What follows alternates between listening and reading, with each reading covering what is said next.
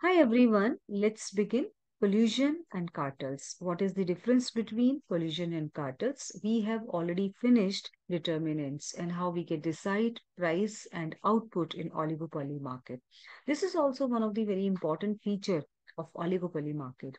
Collusion implies an agreement among firms about prices, output, market areas, use and construction of productive capacity, etc.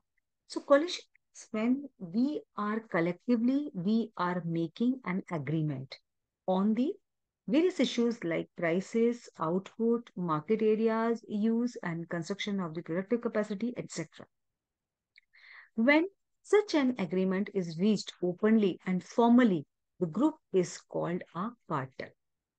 When this agreement is openly and it is a formal document, and that is this agreement, everybody knows, okay, fine, this is the agreement, and we are bound to this agreement.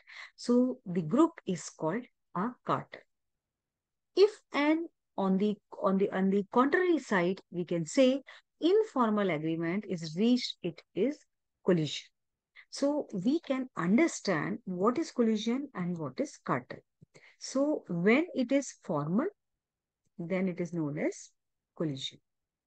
And when it is informal agreement, then it is known as this one is reached its collusion, that is collusion. And when it is formal, that is known as cartel. And here is in order to avoid uncertainty arising out of interdependence, price wars, and cutthroat competition, and they want to improve profits by stabilizing market share and prices, firms working under oligopolistic conditions often enter into agreement regarding a uniform price output policy to be pursued by them. But what are those conditions? Conditions are small number of sellers, easy to enforce agreement. Like in oligopoly market, we had already studied, there are few sellers and large number of buyers. Similar cost conditions. Similar cost conditions means, I mean, both these companies, they are facing similar cost conditions. Minimal product differentiation. I mean, they are very close to each other. Very minimum characteristics are differentiated. So minimal product differentiation and high entry barriers. High entry barriers means it is not easy to enter into the market. This is very difficult. That is the restriction, and only those companies get the license, they can enter into the market. So this is the difference between collision and cartel. Cartel means formal and collision means informal. Then we come to the price, how we can decide price in a cartel. So under this form of association, a central admin and control body is established by all the member firms called a cartel. That means there is a centralized governing body, that is, we can call it central admin and control body, that is established by all the member firms, that is known as cartel. That is known as cartel. The cartel determines the quantity of production. I mean, how many units we are going to produce. Price for all the member firms.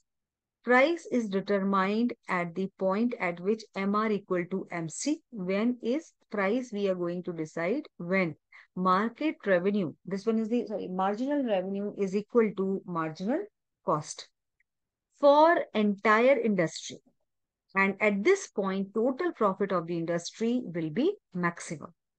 So at this point, total profit of this industry will be maximum. Since the cartel's price is always higher than the average cost of the least efficient member, all firms in the cartel make profits, but the lower cost firms will make more profit than the higher cost firm. Obviously, because let's say this admin firm, that is the centralized governing body, they have decided whatever is the price they have decided, and all the firms follow this price. But those firms having low cost production, obviously they are getting more margins, more profit, but those are operating at the higher cost, they are getting less margins because price is same, for every firm. Those are part of the cartel.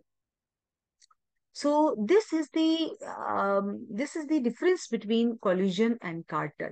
So I hope this video is clear to you, difference between collusion and cartel, and we will discuss some more issues in our next video. Thank you. Stay tuned. Keep watching.